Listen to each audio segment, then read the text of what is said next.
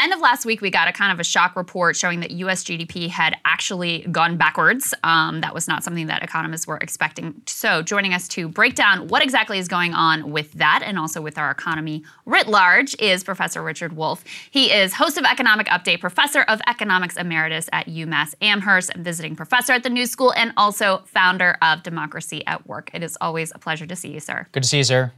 Thank you. Glad to be here. Yeah, our pleasure. So go ahead and put this report from the Wall Street Journal up on the screen there. You see U.S. GDP falls 1.4% as economy shrinks for the first time since early in the pandemic. Professor, what did you make of this report? Well, you know, the first reaction I had is that it's the latest in a number of statistics where the reaction should be, we saw this coming. We knew it would happen. It really wasn't a question of whether. It was mostly a question of when, and when just arrived. Let me explain what I mean.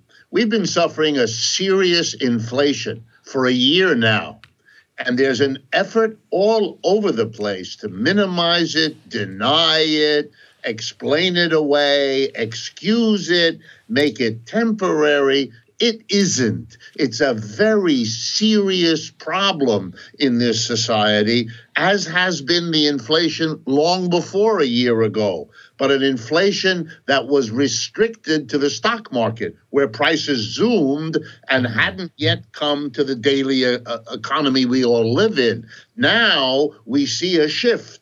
That inflation, which was with the stock market, and wealthy people loved it, now has moved to hit the mass of the people. And if prices go up, and we're guessing these days 9–10% as a fair notion of what's really happening, we know, without needing rocket science, that people can't afford to buy goods and services rising in price this way. Never could, but after 2 years of the worst public health disaster in our society and the second worst economic crash, both happening at the same time, an inflation is going to have a magnified effect. And what that means is, with less goods and services that people can afford to buy, less get produced, among other things, and you get the shrinkage of our economy that, quote unquote, shocks everybody, but really shouldn't have.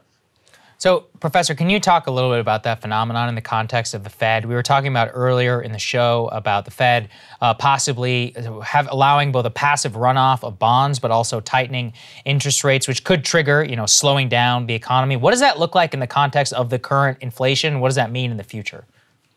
Well, two things, and they're not quite compatible, but that's the way our crazy economy works.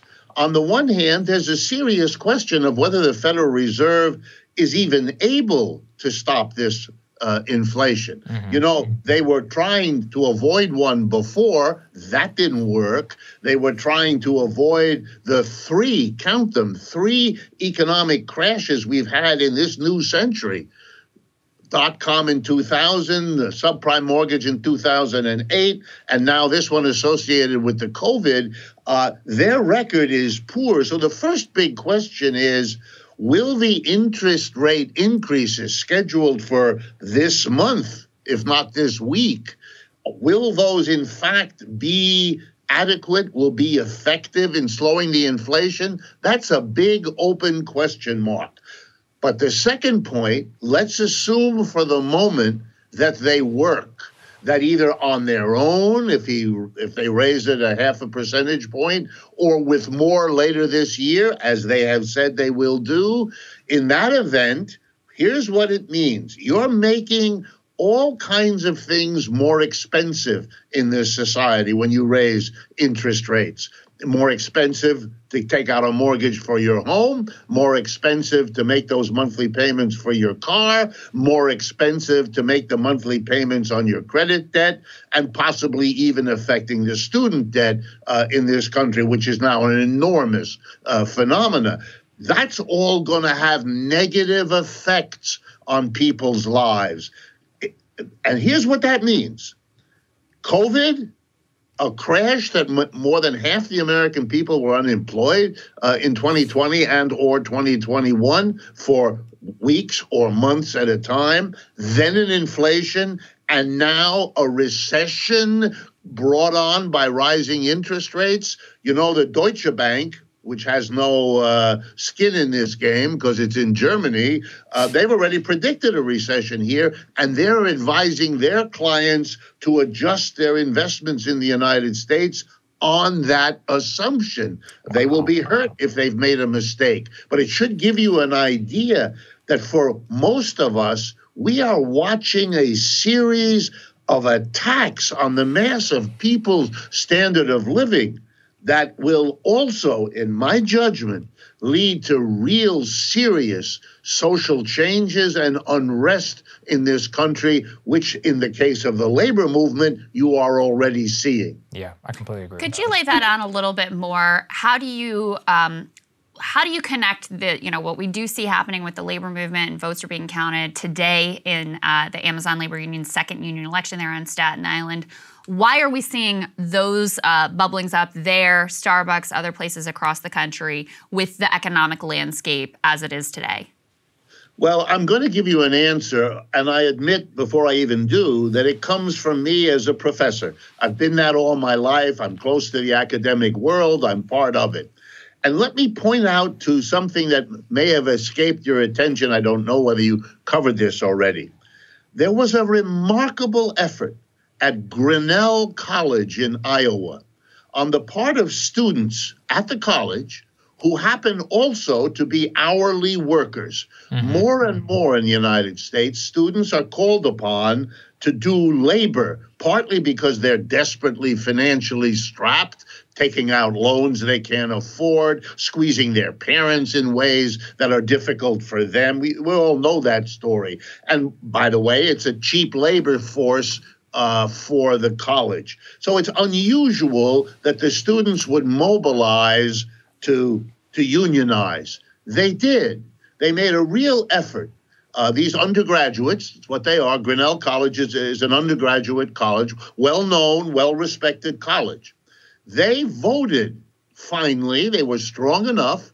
They got an agreement from the college to remain, quote unquote, neutral. They had their vote last week, and the vote was, if I have the numbers right, and I know I'm close, 327 in favor of unionization, 6 against. Wow. More important than the fact that they won a union, which is very important, is the fact that they won it on such a lopsided outcome. And I think what you're seeing, and this is just, the tip of the iceberg, what you're seeing is a whole generation that has absorbed these hits, there's no other word to say it, hits to the working class, the middle class of this country. They're seeing it in their parents. They're seeing it in their strained school finances. They're seeing it in the quality of the jobs their seniors, graduating seniors for the last 2 or 3 years have been able to get. The number of them that are looking forward to being a barista in a coffee shop or driving an Uber car or whatever it is they end up doing, that they're living out the constriction of the American dream. It's being pulled away from them, and it's very painful for them to see the implicit promises made to them by the school, by their parents, by the society as a whole, shrinking out of view, out of their grasp. They are upset, and they're beginning to think through that maybe mobilization in a labor movement is some kind of way forward when there look to be no other ways. And for those of us that have studied the unionization drive of the 1930s, that's what happened then. The Great Depression had to be in place from 1929 to 1932 before people began to realize, oh, goodness, we better join a union that may make this bad time a little less bad than it would otherwise have been. Something like that is underway now. It has been extraordinary to watch, and I know there are a couple of other colleges that are moving in that same direction. What made it so unique is that this was, not just one sector of the sort of student labor economy, but the entire college in such overwhelming numbers. Professor Wolff, it's always so great to see you. Thank you so much for making things clear. Thanks for joining us, sir. My pleasure. Thank you. Absolutely. Thank you guys so much for watching. We really appreciate it. Look, your guys' support just means the world. We were talking in that CNN block just about the incentives of cable news. It just reminds me how lucky we are to do this show, Krystal. We program it exactly the way that we want, what we think will be best in order to make people feel as if they're getting the best amount of information possible, highlighting the stories that aren't being covered. So you're the ones who make that possible. And we got some big stuff in the works, which I'm really, really excited in order to debut as we approach our 1-year anniversary. Thank you all so much for watching, and we will see you all tomorrow. Have a good one, guys. See you back here tomorrow.